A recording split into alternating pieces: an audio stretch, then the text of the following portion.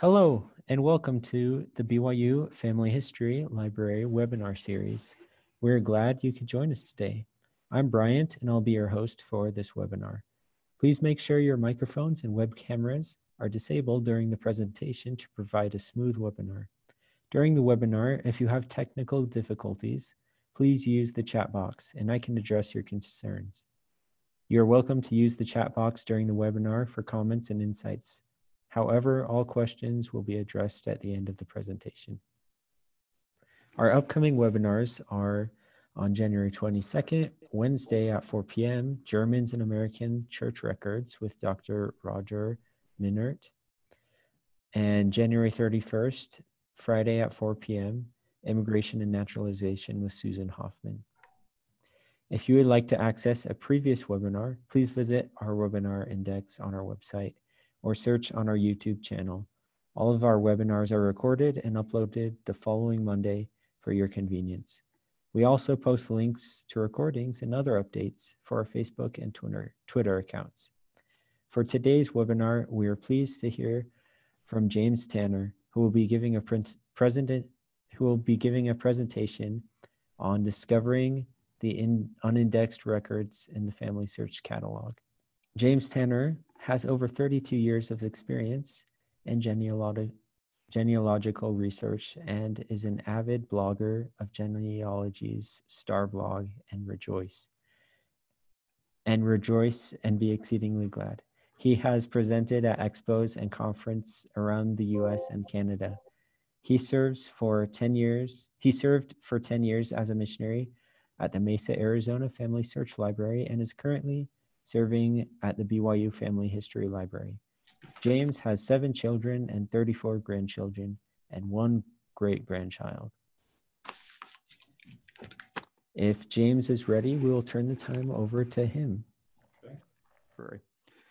This is James Tanner. We're here again for another video from the BYU Family History Library on BYU campus in Provo, Utah. And we have a cold and windy and very snowy day today. We are, this is part of the BYU Family History Library series, of which is being published on the BYU Family History Library YouTube channel. So all these are available for free on the channel, plus a lot of other shorter videos, instructional videos that are prepared by the missionary staff here at the BYU Family History Library. Today, we're going to talk about discovering the unindexed records in the FamilySearch Catalog. This is a very interesting topic because a lot of the people who will use the FamilySearch.org website are unaware of the fact that many of the records, and we'll see the exact numbers, current numbers, are not available when you do a search. So we'll talk about that as we go along, as I go along here and explain what happens. On the left side of the screen, you'll see a screenshot of the FamilySearch Catalog. It's available from the menu bar under the search menu, which is the high menu item at the top of the screen of FamilySearch. And then the selections are across the screen once you select one of the items, in this case, the catalog. So you have records, family tree, genealogies, catalog, books, and wiki. We do have videos on each of those subjects. And if you're interested, you can go to the YouTube channel and find out more about each of the titles there. And we will probably have more in the future since there's always something new or something left to be said about each of those subjects. Kind of move ahead here a little bit. So as of November 2019, the number of digital images published in the FamilySearch's historic record collections online was 1.4 billion records. A little bit of explanation about that term, records. The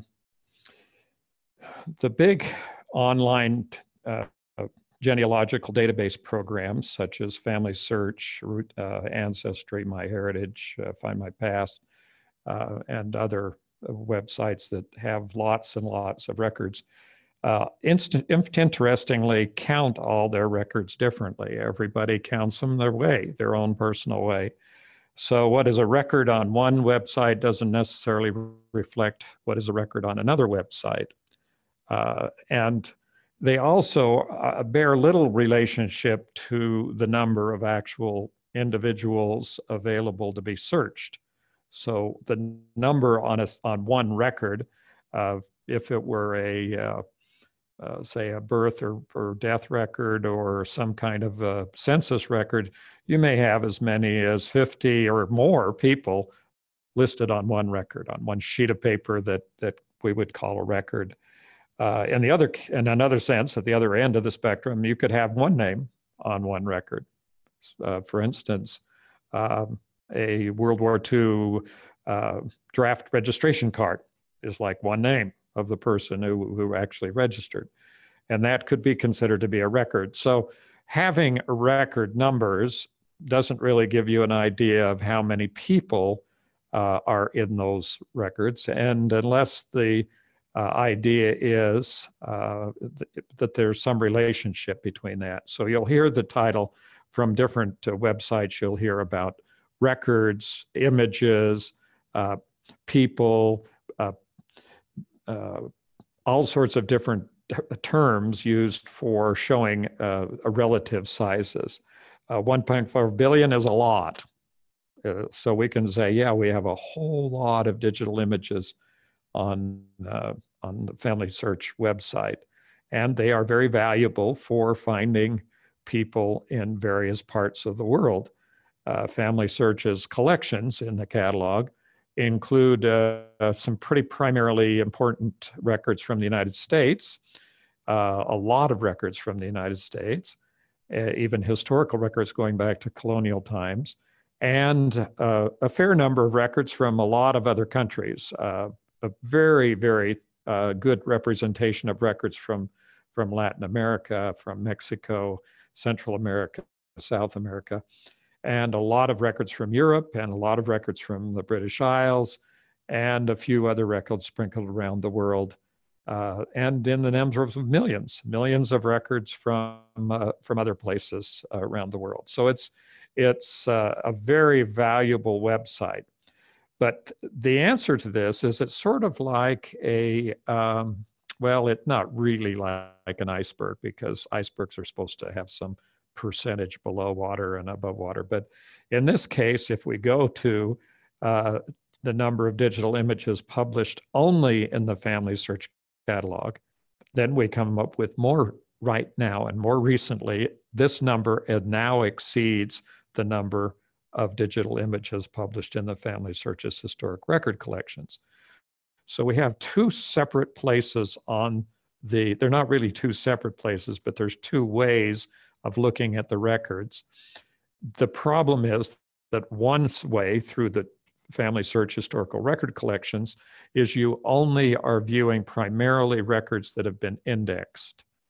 That means that the volunteers who are assisting FamilySearch in indexing all these billions of records have done that many records.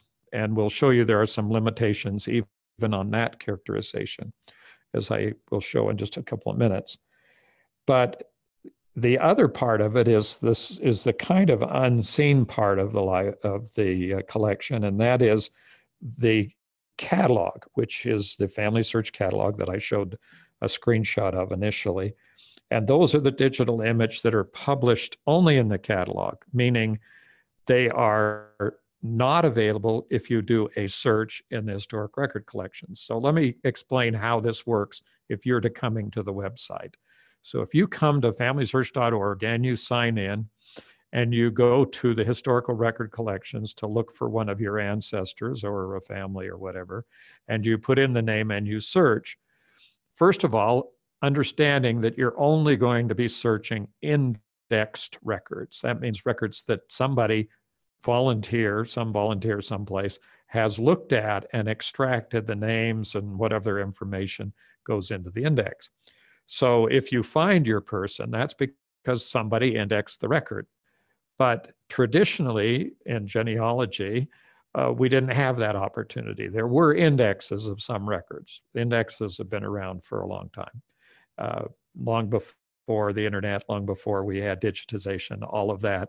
An index is something like the index at the back of a book, or the index that was made to records just manually done by people who created the records.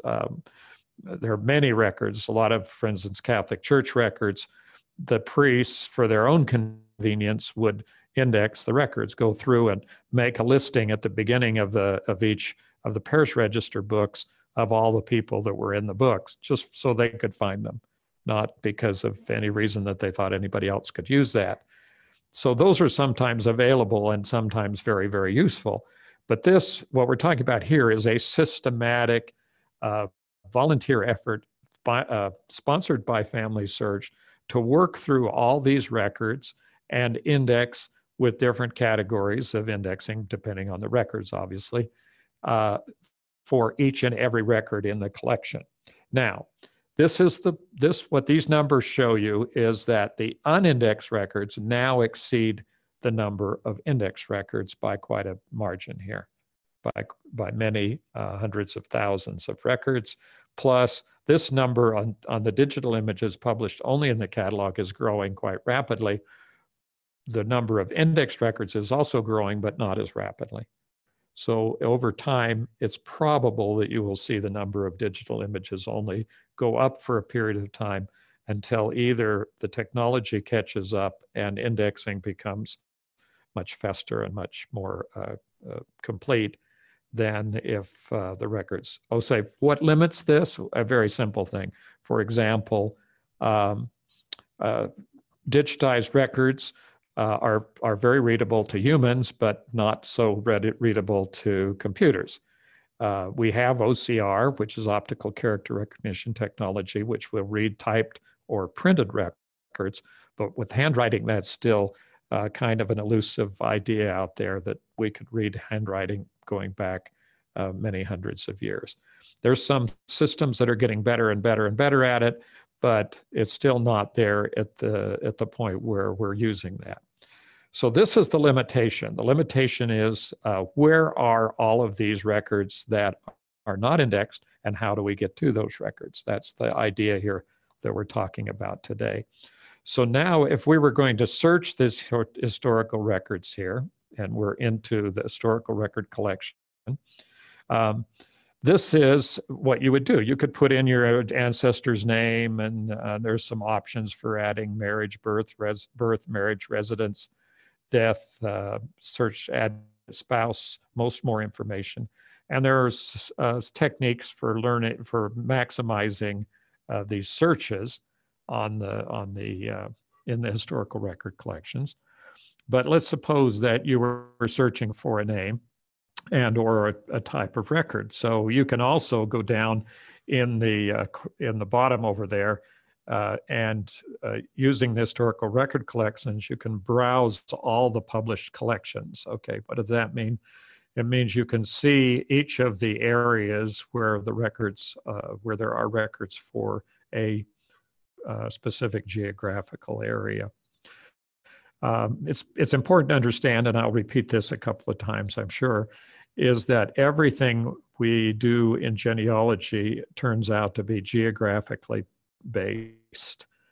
You may think you're searching for the name of your ancestor, but unless you have a pretty good idea where that ancestor lived, and I'll repeat this also, but I'll say it to begin with, and that is, know the exact location of an event in your ancestor's life, it's probable that you're going to have a lot of duplicates out there to go through, and you may not be able to find which one of those people is really your ancestor.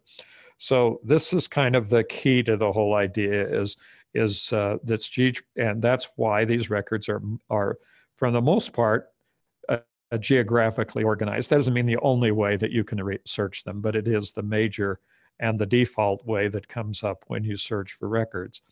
So here, if you look at the historical record collections list, so you have a list of all these different records, and you have the option to filter out the records by title. So you could kind of find out if a record is even in the collection by looking at that, by putting in a location or filtering out with all the filters that are on the left-hand side of this screenshot here. But here we're going to put in a physical location, a geographic location, so we can look further into the records. In this case, we're going to look for records in Mexico, and the places where we're going to look is for Mexico, Guanajuato, Catholic Church records from 1519 to 1984. And I think the record thing is being covered by a little shrink. I don't know if we'll get rid of that thing smaller. If that was covering up what's happening here. On the Mexico Guanajuato records, you'll see it says in the historical record collections that there are 1,481,850 records. That's what it says. It was last updated in 2017. And there's civil registration records, which were a little bit newer. And there's a couple of million, almost 3 million of those. So there's a lot of records here.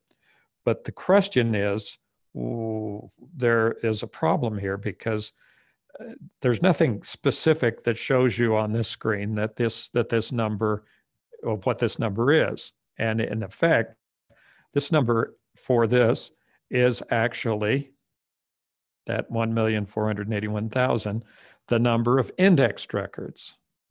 So how many records are there actually in this collection of Mexico Catholic Church records from Guanajuato, a state in Mexico, for that time period? The answer is, well, we have to look a little bit further. So we look here, the actual number of records, if we click on the collection name and look at the records, the actual number is view the images in this collection, which is at the bottom of this screenshot.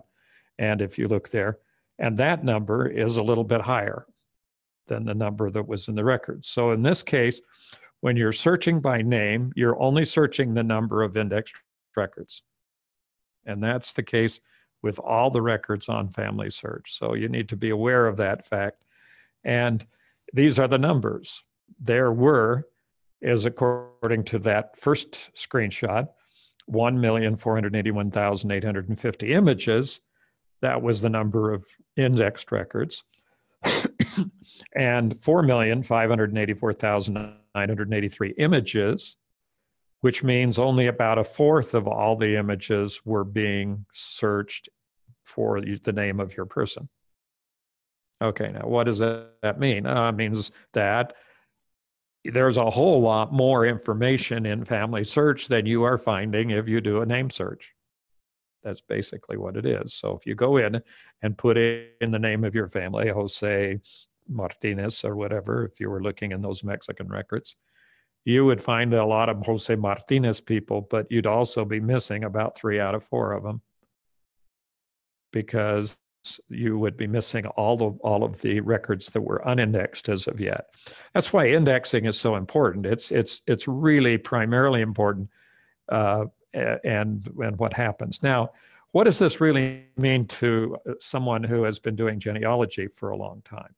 Well, what it means is that indexing is a major convenience. It's a major advantage, but it really doesn't help ultimately in making a decision about whether or not the record exists and whether or not you can find a particular person in those records. So what you really need to do is look at all of those 4.5 million plus records or images and see what you have to see. And how do you do that? Guess what? It's page by page, step by step. There are some more different levels of indexing in those records. Like I said, some of the Catholic priests index their own records. And when I'm talking about these records, go clear out to all the records. So basically you go through the same process. If you look at what's the number of records that is listed in the historical record collections, and then you look at the page for those records, click on the record itself and look at that page, it will tell you the number of images available. If those two figures are the same, then every record in that collection has been indexed. If those numbers are different, the difference is the number of unindexed records that exist in that particular collection. So and I've explained this to lots of people, and I can't come up with any kind of a simpler way of talking about it. So where are these records? Where are all of these different records that are listed in the catalog? Well, they're in the catalog. And so there's a difference here. The catalog has all the records. It has a reference to every record. Now, that doesn't mean they're all indexed. It doesn't mean you can find the names in there without searching record by record. But what it does mean is that every record in FamilySearch is found in the catalog.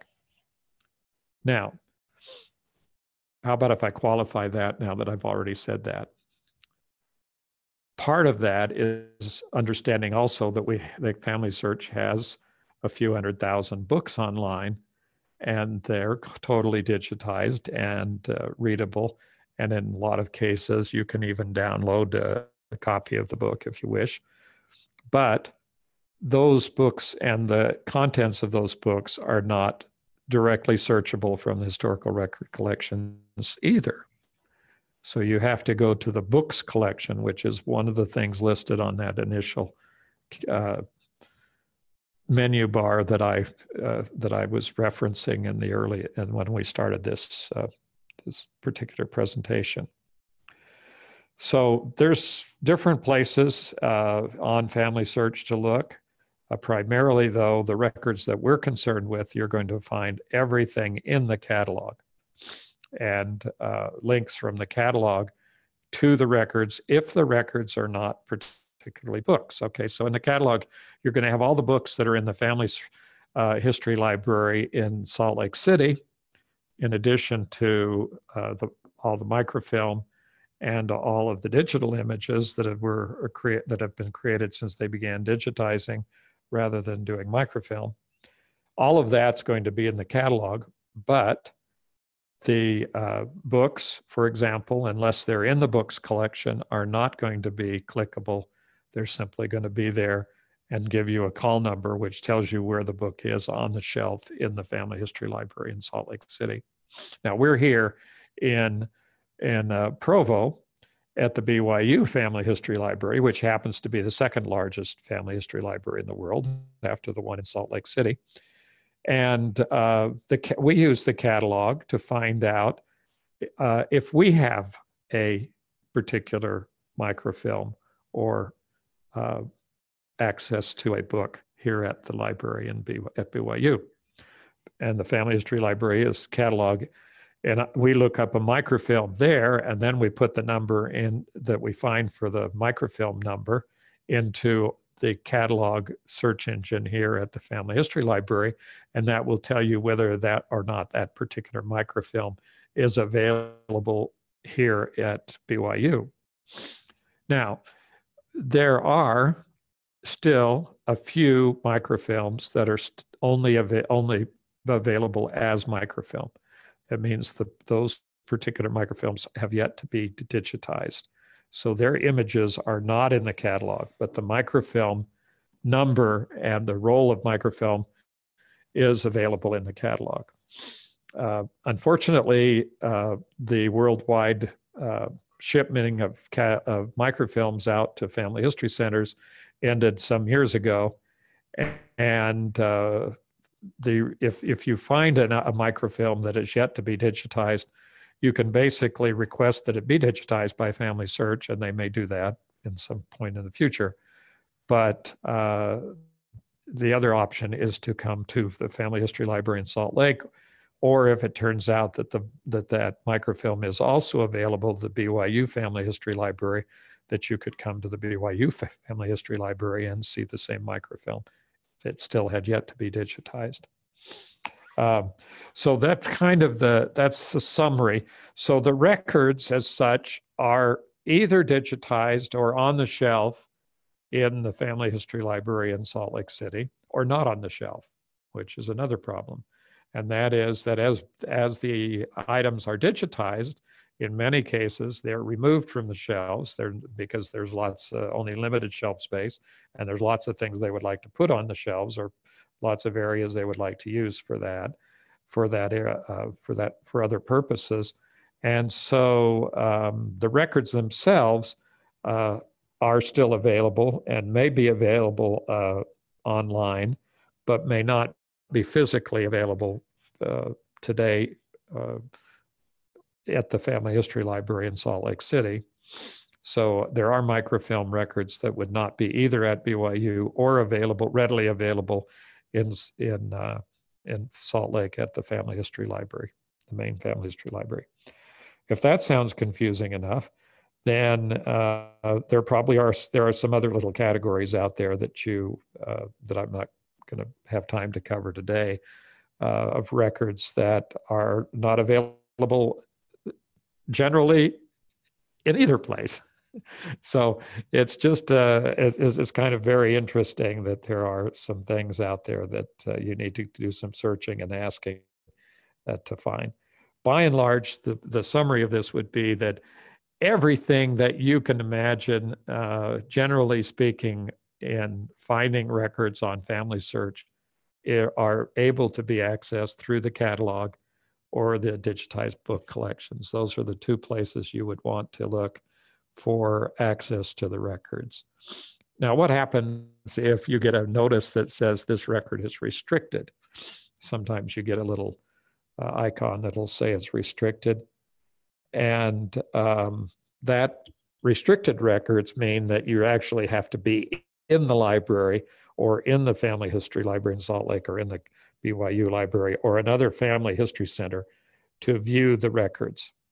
So they're only viewable on a computer that's sitting hooked up to the Family History Library or Family History Center called Portal, or directly to FamilySearch.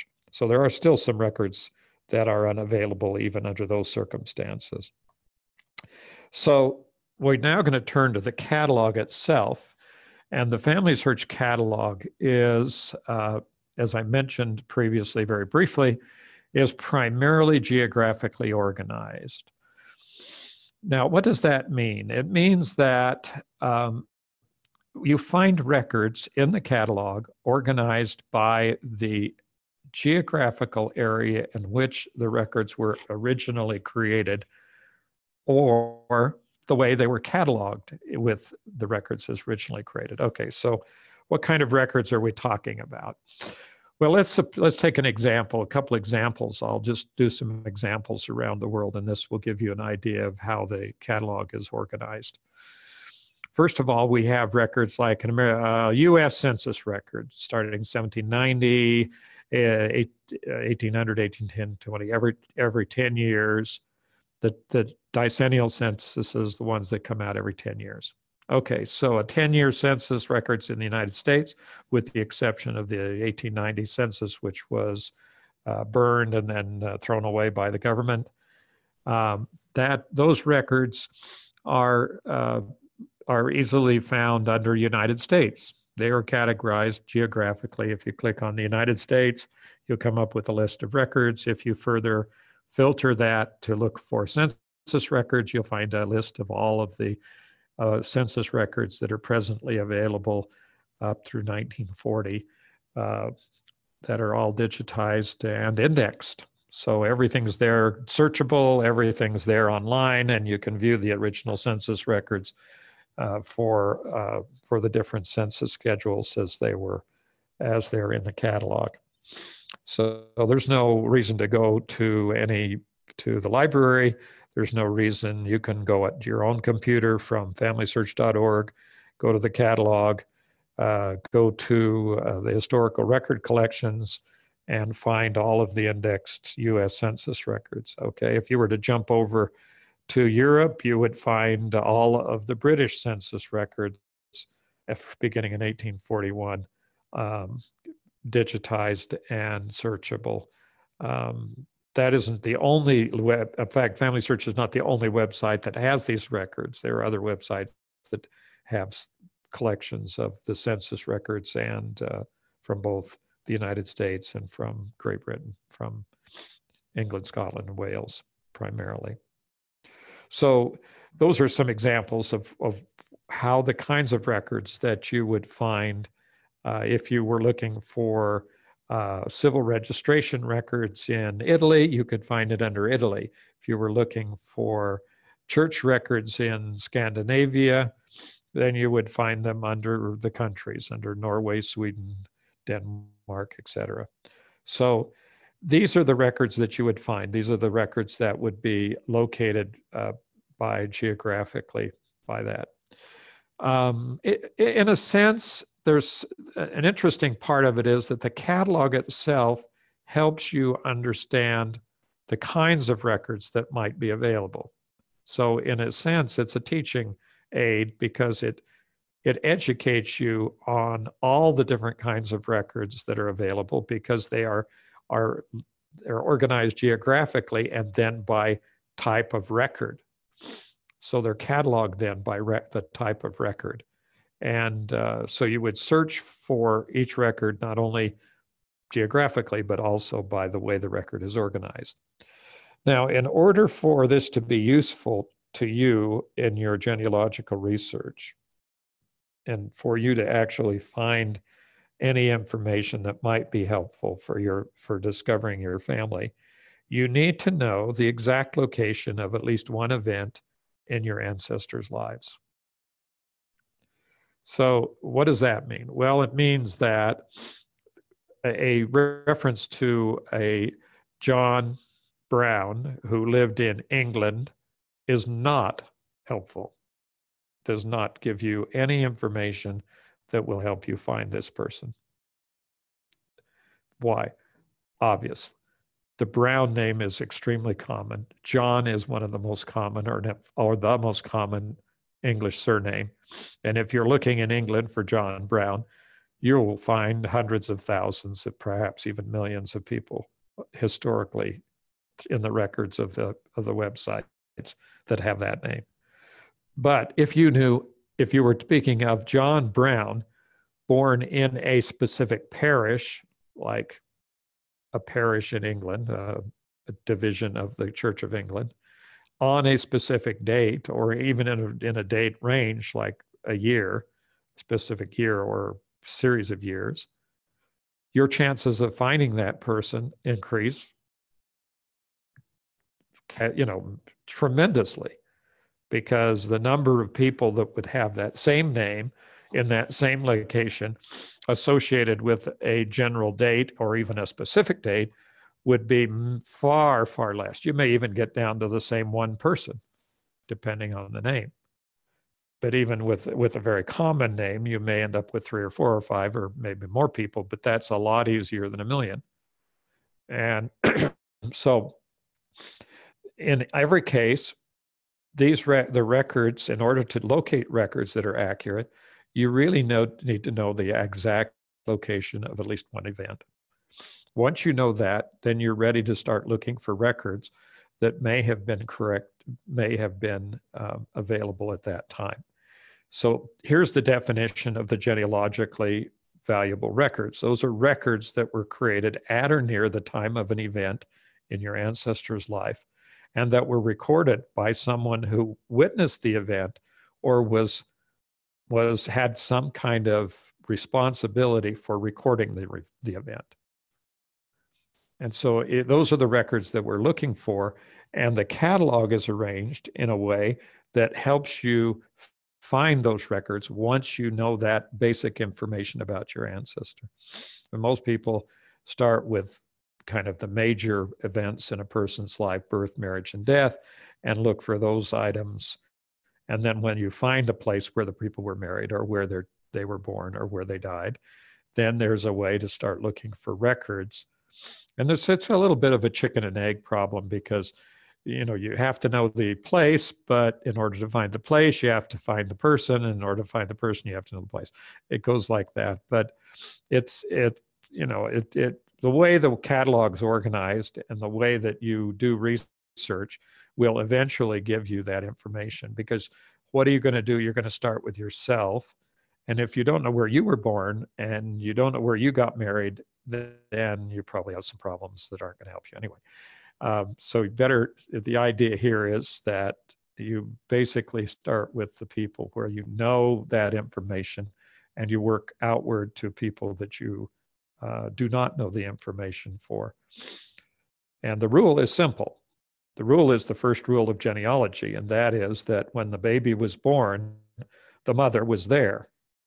So if I know that I was born in the location of my birth, then I can assume the mother was there. And if I don't assume it, I can guarantee that my mother was there. And basically, once I know that information, then I can start looking for my mother's records in that location. Okay, that's the whole idea here. And this is the way the catalog is set up.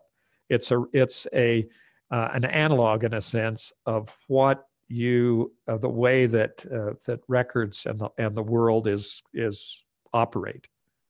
And so you can actually think about where the location was that it happened, and then you can go to that location and find listings of all the records that the FamilySearch Catalog has for that particular area. And then you can go ahead and search those records. Okay, so here we go. This is how we get in there to start doing that. So first of all, we click on search. We go down to the catalog. We open the catalog. We type in a place. In this case, we're going to type in Mexico. And then we go down and click on Mexico. And the next thing that happens is we come up with the records for Mexico. Now, you're going to have to do a lot of clicking here. The catalog is organized in layers. So every time you click, you're going to get down to another layer in the catalog. It goes down. If you were thinking in terms of visually, you're walking from one area of the book stacks in a library to another area, and you keep going to new areas as you get more specific information about the records you're looking for. So you're doing the same thing by clicking down in the menus in the FamilySearch Catalog. So here's what happens when you get Mexico listing. You get a lot of different categories. Now, what I said a moment ago was that these categories of records are didactic. They will teach you the kinds of records that are generally available. So as you look at the records in the catalog, you'll see the records that you can search. In other words, there are all sorts of records here. This is listing everything from archives and libraries to church records to colonialization records, court records, directories, immigration and emigration, all kinds of records that are available to search. And part of the process of learning how to do genealogy is understanding what all these different records are. So part of what you learn when you become a genealogist is where the records are and what kinds of things you could find in those records, so you know whether or not that is going to be something that's going to be helpful in locating your ancestor. But I said a moment ago that you're going to have to click down through, and you'll see up at the top of this screen, it's probably pretty hard to read, but it says places within Mexico, and there's a little, one of the arrows, they call an arrow at the side, it's a triangle thing. And if you click on that, then you open up a list of all of the states of Mexico. Now, for those of you who are a little more sophisticated about this whole process, you realize that the cataloging process that's done in libraries, and particularly in these large search engines, is not infallible. In other words, you may or may not, it's done by people who make judgment calls as to which records go in which category. And so you may find related records to your family in a variety of different locations on the catalog. And that's what makes it fun, because then you can try and guess where these records are and see if you can find them, even though that it didn't make too much sense.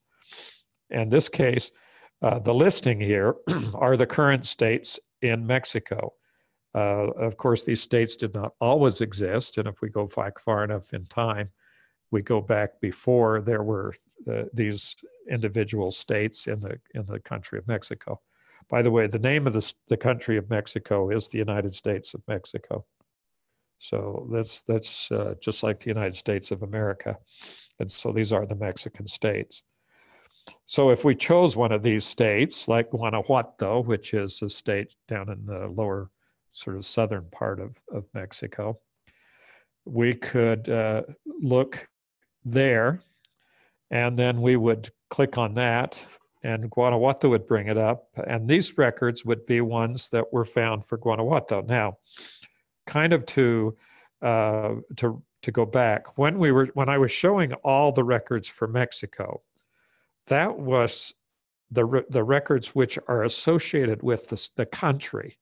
They're countrywide records. What are countrywide records? Censuses, in the United States, income tax records, in the United States, military records. Those are the kinds of things that would be found on the national level. And then you go move down to the state level, what kinds of records are found.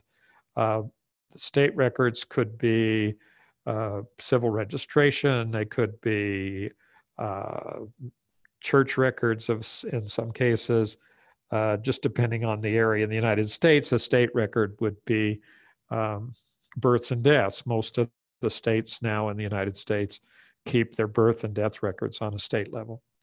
So now we're going to move down to a place within the state of Guanajuato, and we click on the arrow again, and we get a listing of, well, we're not getting places within Guanajuato, we're getting the records in Guanajuato.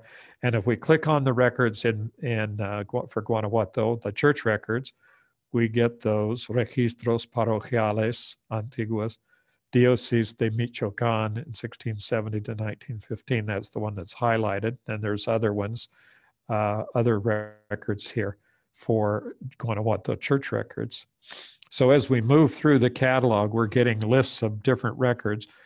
And the important thing to understand is not all these records appear in all of the screens.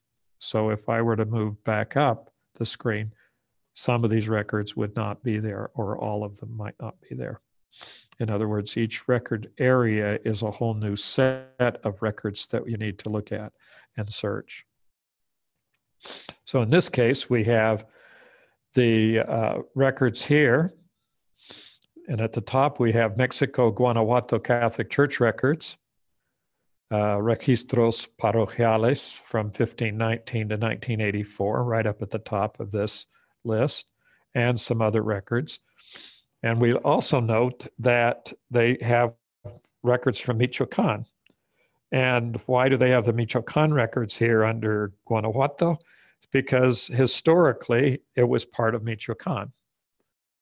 So there's an overlap here, a geographic overlap. And so we're adding a whole nother area of what you need to know about working with the catalog and finding the records. And that is, you need a little bit of history. You need to know when these states, when these countries, states, counties, parishes, et cetera, were created. So you know whether or not your ancestors' records could be found in that area at all. And it's pretty simple to us to understand from the United States. If you look at a historical map of the United States, you'll see the original colonies along the eastern coast of the country. And then as population increased and as there were purchases and wars and things, then people moved across until we have 50 states. And we could have 51 or 52 or more in the future if that happened. Or there could be some other combinations of things that could happen. And so that history is important also because it gives a time frame for when these records might be found. Now, if we look at these parish records for the Diocese of Michoacán, and back in 1670 to 1915, then we will find some general records that are listed, and they're all in FamilySearch, they're all in big group, and they're in red, they're in the page. But I'm going to ask you to scroll down on the page when you get into these records, because it's important to see where the individual records are. And down here at the bottom of this particular page, you'll see there are a list of more records. These turn out to be individually collections of microfilm. They're not all one microfilm roll, but they're all related records that have been grouped together into a set of microfilm records. And then down here, for example, we have an alphabetical index of marriages, volumes 376, 1868, 1910, and marriage dispensations, which is a reference to the Catholic Church allowing certain types of marriages between related parties. And then you look over to the side, and there's a little camera there. Well, those cameras mean that all those records have been digitized. If it turned out to look like a little roll of microfilm or a little roll there, it would mean that those records are still on microfilm. But this camera is the thing, and by clicking on that, you actually can go look at and see the record itself. So there's this record of the records from that particular collection of records. And then when you go here, you realize that these records are parish registers. They're records from that had listed the births, and in this case, they are marriage records, but they are listed chronologically by parish. So they're listed geographically and chronologically. So after you've worked on identifying your the locations where your ancestors lived and the events occurred in their lives, and then you look at the records, then you are very, very likely to find, especially in a place like Mexico and even in the United States, you'll be able to find records that pertain to your particular country, to your particular family, I mean. And so these are the value of these records. They're organized in a way that once you learn this organizational method and once you understand and appreciate the catalog, you really are not totally dependent on indexes. You don't really have to have an index because all these records are arranged chronologically. And so you can pretty well, once you find one child in a Mexican parish register, or any Latin speaking from Italy all the way across to Spain and all of Central and South America.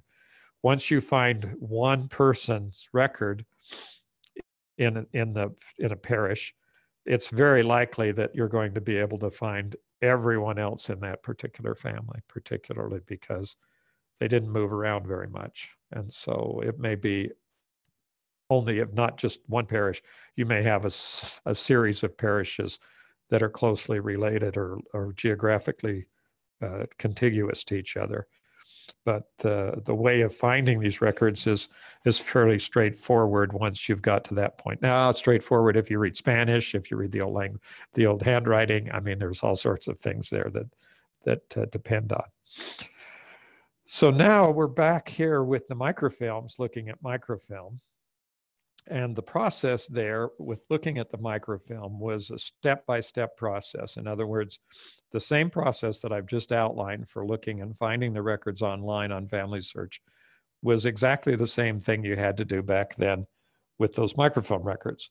Because the microfilms were on rolls, you had to go to the catalog, which when I started was on 3x5 paper cards, and pull the microfilm roll, and then you had to put it in the machine and look and search through it to see if the records were pertinent. And then if they were, then you had to go through page by page, or if you were lucky, there might be an index of some kind or help. But in most cases, you were just searching page by page chronologically. And then when you got to the area where your ancestor was, you were searching line by line until you found the person. So this is the process that it worked.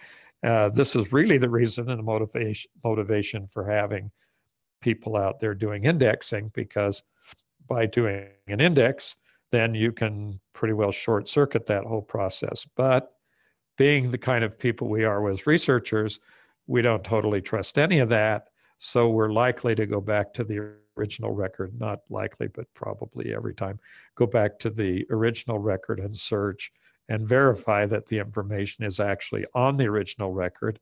And then once we find that, we know that that's the right person, then that record can be added as a source for our person. And we have one additional piece of information that will help us find more people. So here what we're doing is we're going from an original document to microfilm, which was the old way. And then the microfilm and the original documents today are being digitized. So today we're having people out there around the world. My wife and I spent a year volunteering in Annapolis, Maryland for FamilySearch and the Church of Jesus Christ of Latter-day Saints to digitizing probate records in the Maryland State Archives in Annapolis, Maryland. So this is the kind of book that we did, and we took pictures of these books all day, and then those pictures will eventually be incorporated into FamilySearch.org and put up into the catalog and be available for people to go through and look. And someday in the future, if that happens, they will also have people go through this or whatever technology we have in the future and read that handwriting and put all of those people into an index and be able to more quickly search and find people in this. But they're all there and all the information is there. And that's the good news. Okay, so where are we? There we go. And when we digitize the records, wait a minute, I got to go. Is there a way to go back? Eek. What? Oh, this, go back here. Okay, there we go. Okay, then the digitized records are added directly to FamilySearch. So these cameras are taking pictures of the records. The records are stored on hard drives. The hard drives are transmitted to FamilySearch, and FamilySearch puts those records online. And what we know is coming in the future is that that process is being accelerated, and the goal is that both records would be put online within a few days of their receipt by FamilySearch. So it's getting to the point where we may have all this stuff transmitted very quickly. And then this is what they look like. They look like an old microfilm roll, only on a piece of paper, a piece of film that's digitized. And then you can zoom in and look at the records individually. So if you're searching in the catalog, when you're going to go look for information, I mentioned, and now this is a additional time to emphasize this, we're searching by place. And then we also have some other options to search by surname. We can, the surname being the surname of the individual that we're looking for. Good news, bad news, if I search for Tanners in the FamilySearch catalog, I'll come up with a couple of 100,000 people, and that's not real helpful to me because I'm not really related to all those people. Tanner is a occupational surname historically, and a lot of the people with Tanner's surnames, unless they're from the exact same small area, are not related at all. Their names originated in various parts of the countries. And in Tanner's name associated just exactly like that, began not only in England, but also in Germany and in Switzerland.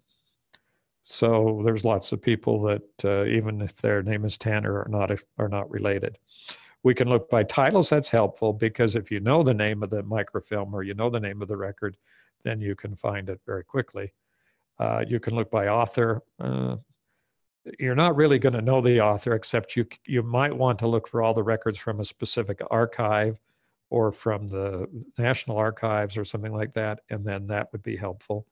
Subjects are helpful in a sense. I don't recall looking for subjects lately. Subject gives too broad because if you look for census records, you're going to find census records from all over the world. And unless that's what you're just interested in looking at census records. Keywords are helpful. if you happen to have a keyword, and that would depend on whether or not the record had been cataloged with a keyword that you could guess or no.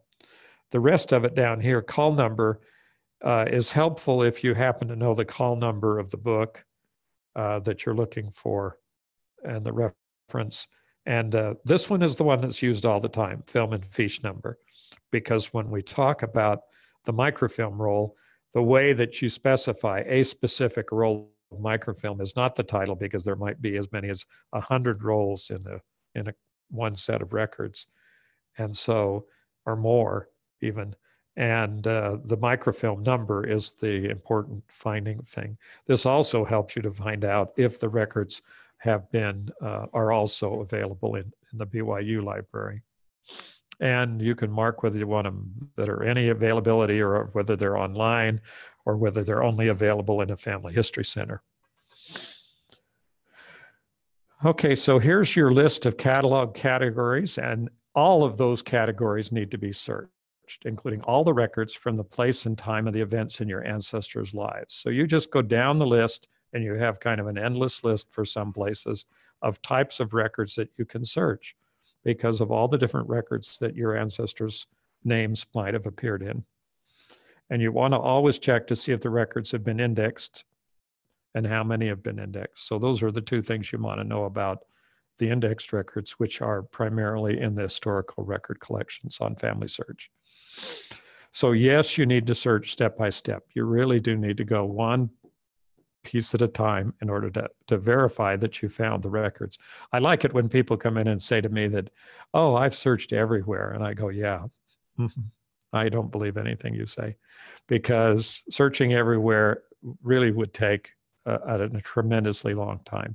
But if you understand the system and you understand how the records are organized in the Family History Catalog and on the other website, major websites, then yeah, you're going to search everywhere, but you still may not have searched everywhere, but you'll have a better chance of finding the information and and determining whether or not the records actually exist for your particular person. Okay, well, thanks for watching. This concludes another webinar from the BYU Family History Library on the campus of BYU, and remind everyone that the videos are posted to the BYU YouTube channel on youtube.com. And thanks again for watching.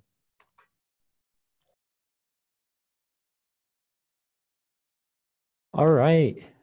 Thank you, James. We'll now open it up to questions from the audience. So if you have any questions for James, then you can post it in the group chat and we'll have him answer them. The first one says, are there some rules or policies that prevent some films from being digitized or indexed? The answer to that is simply yes. There's all sorts of rules. They begin with the fact that when the films are acquired, there may be restrictions imposed by the original or originator or owner of those films. So what FamilySearch goes out and negotiates contracts to do the digitization, and they may have some restrictions. The most common restricted records that I run into are English parish registers in England. Many of the parishes have allowed FamilySearch to have their records, but they're only viewable in the Family History Library, or they're only viewable under certain circumstances in the Family History Library. Like you have to look at the records one sheet at a time and give your driver's license to the library to hold while you're looking at the records. So there's all sorts of kinds of restrictions that originate with the records. And most of those are, if you look in the catalog, and I'm sorry I didn't give an example of this, but they have a little key icon above the image that shows that there may be some restrictions on those records.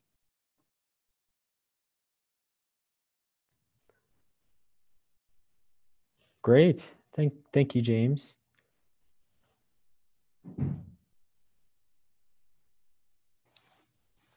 Okay. Well, thank you for joining us, and we invite you to join us next time on January 22nd, Wednesday at 4 p.m. For Germans in American Church Records with Dr. Roger Minert.